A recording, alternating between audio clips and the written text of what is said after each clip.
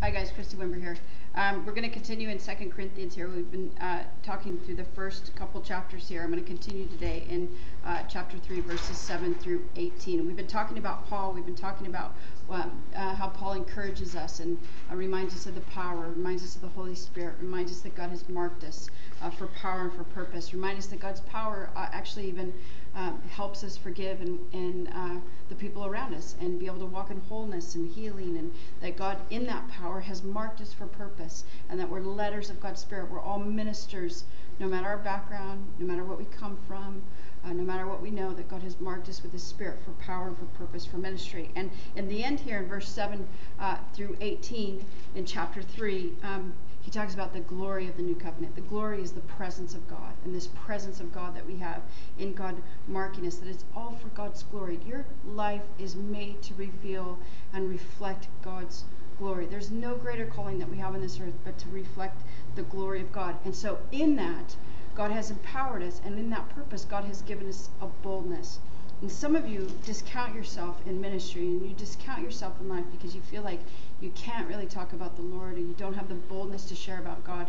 And what I would encourage you to do is to ask God to fill you with His Spirit, because what His Spirit does is it empowers us for life, and empowers us to say yes and no to things like what we've talked about, so that we say yes to the things that God has for us instead of to the things of this world. So it empowers us for blessing and for good things.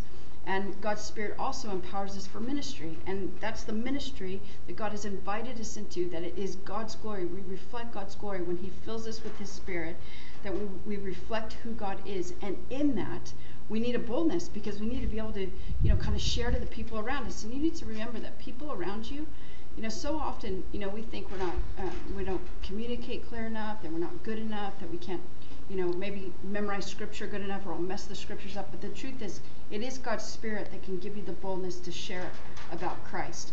And how do we know that it is the Spirit of Christ that is on us? It always leads us into freedom. In other words, it is the Spirit of the Lord, Paul talks about, that leads us to freedom. It leads us to victory. How do I know when I get a word from God? It leads me into freedom.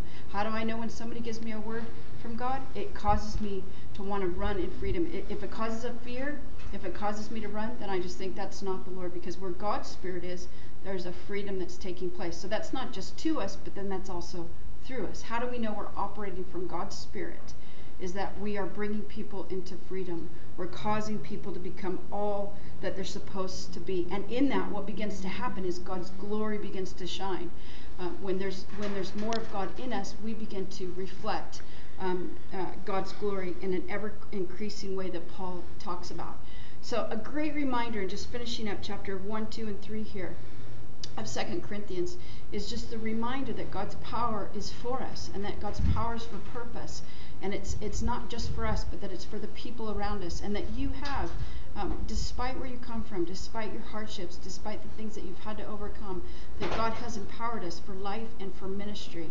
And there's nothing more important than that. There's nothing more important than God's kingdom advancing in us and through us. And just a really good reminder for us today.